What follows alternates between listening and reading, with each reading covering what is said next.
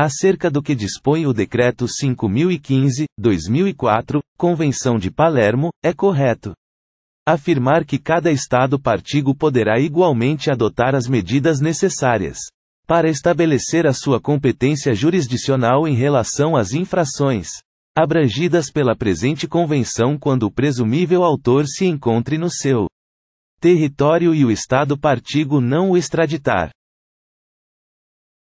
Analisando a questão, você responde, verdadeiro ou falso?